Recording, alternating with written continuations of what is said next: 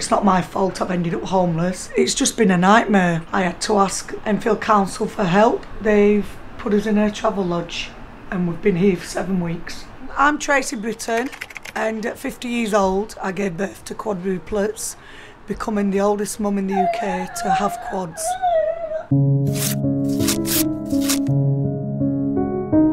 I had the kids at 50. I don't think too far ahead. You know, we found a nice house we could settle in. We was told it would be long term. It wasn't. When I had the quads, I was in private rent in a 3-bedroom. Unfortunately, the lady sold that house. I moved to Enfield during lockdown 2020, October, and was told it was going to be long-term let. After 12 months, the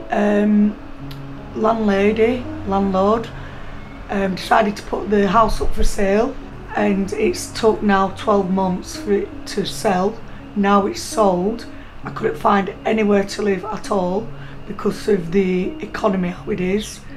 The house rates are really expensive. You're looking about £3,000 for a 4-bedroom house, which I can't afford. It's not my fault I've ended up homeless. I had to ask the Enfield Council for help, and they've put us in a Travelodge and we've been here for 7 weeks. Well, it's not been good on my mental health. My son George has just been diagnosed with having autism, so he's very demanding. He wants picking up constantly, which I can't really do. He doesn't sleep for long. He'll get up in the early hours.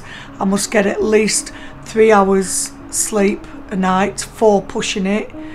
He runs out of the hotel, and I have to stay awake just to watch over him to make sure he doesn't come to any harm. And it's just been a nightmare. We're living in one room with 4 children. There's no cooking facilities. There's just no fridge to give my kids hot milk to keep the milk fresh. It's just horrendous, to be honest. Psychologically, it makes me, you know, at times I feel like I don't want to be here. I'm mentally and physically drained. Basic rooms as Travelodges, they're not made to, you know, to live in. You just come for a holiday for a day or 2, and then that's it. But we've been made to live here for 7 weeks in one room. We have 2 rooms, but one is for all the toys and the clothes and the food and stuff like that, and we're just all in one room constantly, you know, all together on top of one another. I'm not getting nowhere with anything. I've tried putting it on social media myself, on Instagram, to see if there's any 4 bedrooms. I've gone on websites I don't even normally, you know, join, just to see if there's any houses that can. So it's not like I'm not doing anything.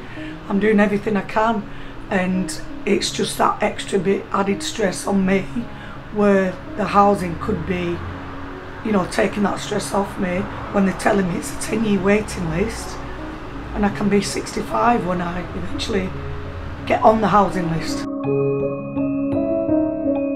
Because George is autistic, as I say, and he keeps running out the doors. There's no locks on the doors at all. There's a switch lock, which is where the handle is, but then he can open that and just run out. And so he can run out, which he has done. He's run downstairs. Somebody's had to get him back. So he's gone out down the hallway, pressed the lift, gone down, and this is at the blink of an eye. And one of the residents had to bring him up back to me, because I've gone everywhere looking for him. And we're right onto a main road in Finchley Central, which is very dangerous for any kid, never mind an autistic kid. I've told the housing this, and still nothing, not even a reply back. I don't know what's going to happen for me. I just envision myself, you know, put myself in a nice frame of mind and envision myself having, you know, a nice spacious house where the kids can play, and were, you know, nice garden like what we had before, but what you envision and what's reality, they're two different things. So I've got to hope for the best and see if anybody can help us, you know, rent us something or get social housing. Because if we rent something, we still could be in that situation where it's going to be sold again. So we're back to square one again. I've got all my furniture in storage. I've got about 5 sets of clothing to my name, and that's costing a fortune. You know, the quicker we get somewhere, the better it is for all of us mentally.